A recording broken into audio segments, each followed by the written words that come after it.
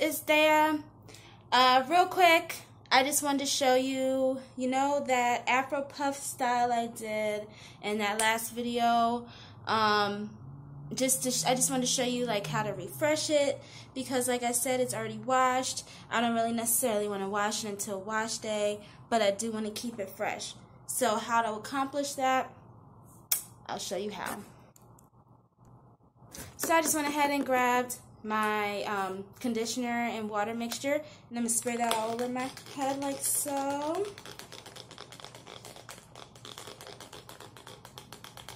And just get that wet and rub that in from root to tips, like so.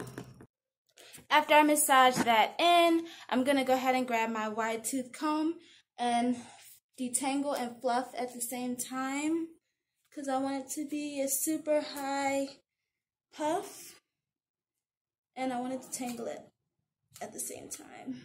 So ends to roots. And if you remember, I had that part in the back because of the 2 Afro Puffs, but you just want to get over that line right there, like comb over it and fluff that out so you mess up the part. So you can get your one high puff look.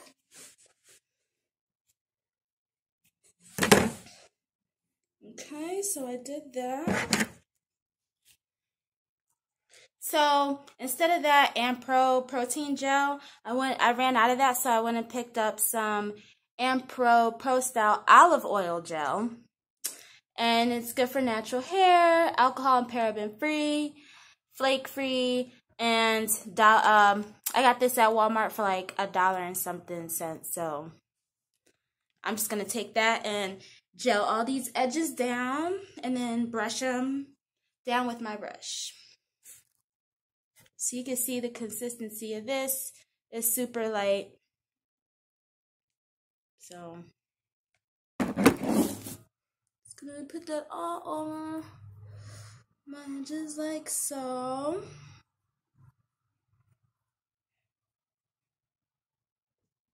Okay, so here comes the brush part. I'm gonna go ahead and brush my edges up.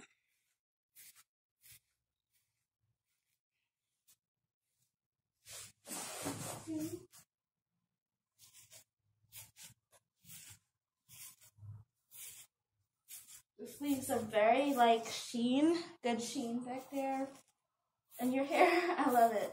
It slicks it back really nice, slicks it up really nice. This brush does too, it helps. I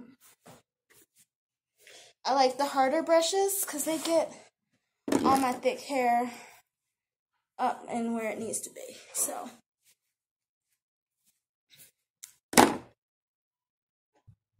So I brushed up my edges after I put the gel in. I got my stretchy band. As you can tell, it's a big scrunchie. It's not one of the little tiny ones like this. There's a big difference. So you want to grab that, put it around your neck, like so, like a choker. Oh, and I should have kept my hair in because, okay. So now I'm just going to try to, and you also want to be careful of your hair back here. I've learned that rolling this up catches hair and it hurts. It rips your hair out and it damages your hair. So be careful with that. You want to make sure your fingers are under that band and protects it as much as possible. Make sure, you know, and, you know, shape your little puff. I want mine a little bit more defined, so I'm just scrunching that back, fluffing this out. And there, you have it. That's what the back looks like. You know, you can fluff it out, fix it up a little bit more to how you like it. But now let's fix up the baby hairs and the strands of hair.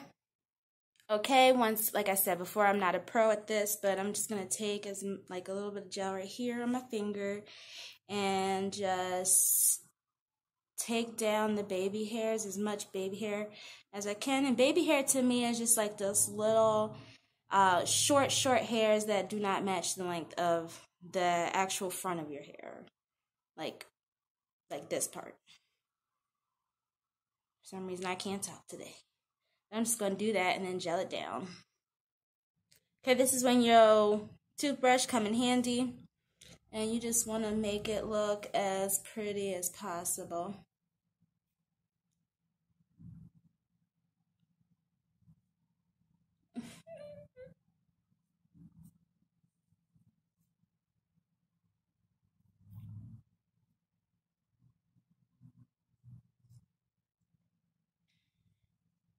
And do that to the other side.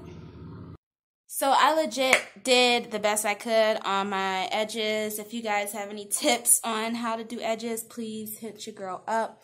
But I just want to get my mousse now. Shake that up real quick. And rub that in and just glide that down these strands of hair at the bottoms to kind of get those back fresh, right? And just the tools, oh my gosh, the jewels or clips, to like the pieces of hair that we were saying that kind of look funky or whatever. Like, see, my hair is already trying to start acting up. That's okay, because it can be fixed. See? And then, yeah. So, tell me what you guys think. This is a 7-minute tip. Love you guys. I'll see you soon. Mwah.